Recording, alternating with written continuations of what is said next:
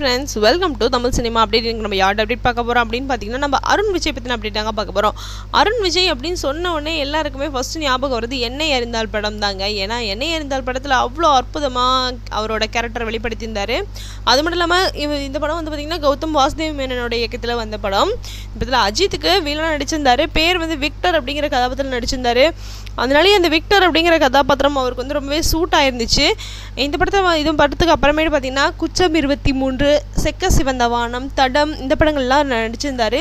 இது எல்லாமே பார்த்தீங்கன்னா வசூல் ரீதியாகவும் சரி விமர்சன ரீதியாகவும் சரி நல்ல வரவேற்பு பெற்றுச்சுன்னு சொல்லலாம். இதே அடுத்து தான் இப்போ வந்து பார்த்தீங்கன்னா இளம் இயக்குனராக கார்த்திக் நாராயணோட மாஃபியா அப்படிங்கிற படத்தில் பண்ணிட்டு இருக்காரு. இதனால மாஃபியா படத்துக்கு ரொம்பவே எதிர்பார்ப்பு அதிகமாகவே இருக்குது. இது வந்து இந்த மாதத்தில் ரிலீஸ் ஆகிறதுக்கு வெயிட்டிங்கில் இருக்குது. இந்த நிலையில் இவர் வந்து தன்னோட ட்விட்டர் பேஜில் ஒரு கெட்டப் வந்து போட்டிருக்காரு பதிவு. அந்த புகைப்படத்தை பார்த்த உடனே ரசிகர்கள் எல்லாமே நீங்கள் புதுசாக நடிக்கிற படத்தோட படமா அப்படிங்கிற மாதிரியான கேள்விகள்லாம் போட்டிருக்காங்க. இருந்தாலும் நிறைய பேர் பார்த்திங்க அப்படின்னா விக்டரி இஸ் பேக் அப்படின்னு சொல்லி பதிவிட்டு வந்துட்டு இருக்காங்க. இதனாலேயே இந்த வார்த்தை வந்து பார்த்திங்க அப்படின்னா ட்ரெண்ட் ஆகிடுச்சுன்னு சொல்லலாம். மாஃபியா படத்துக்கான கெட்டப் தான் அப்படிங்கிற மாதிரியான ஃபீல் எல்லாருக்கும் இருக்குது. Love you all happy Sunday.